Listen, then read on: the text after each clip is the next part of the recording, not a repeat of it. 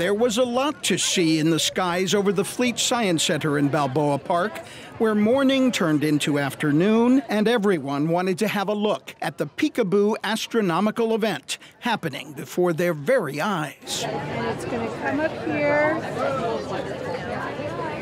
cast a shadow across the U.S. The moon blocks the sunlight. 5.5-year-old Maxwell Kagan considers himself a kindergarten astronomer, and he shared this special moment with his grandma Carver. He loves any exploration of space. He can tell you about where all the planets are, right, and how far they are from the sun. It looks like the moon is passing the sun.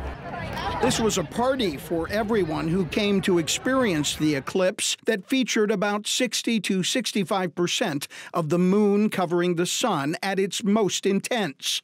For Adam Cruz, it was a perfect opportunity for him and his partner. I made sure that the eclipse was today just for her.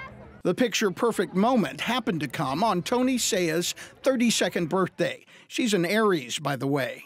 I'm all fire all the time, lots of energy, and so this is very typical for me. It feels like my life is an eclipse every day. A solar eclipse brings a lot of excitement. You hear wow and cool and maybe even goofy, like the glasses you have to wear in order to watch it.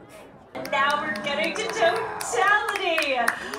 This is great. NASA broadcast the swath of totality from Mexico to Maine for those who couldn't be there. Sandy Hurst decided to watch the old-fashioned way, using an empty cereal box with foil.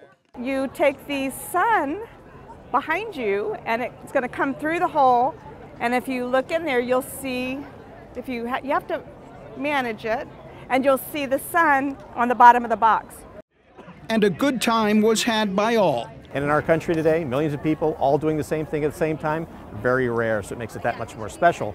Even more so to come together with your community and experience it. This is my year. I could feel it, I know it, and so I'm putting that into the universe.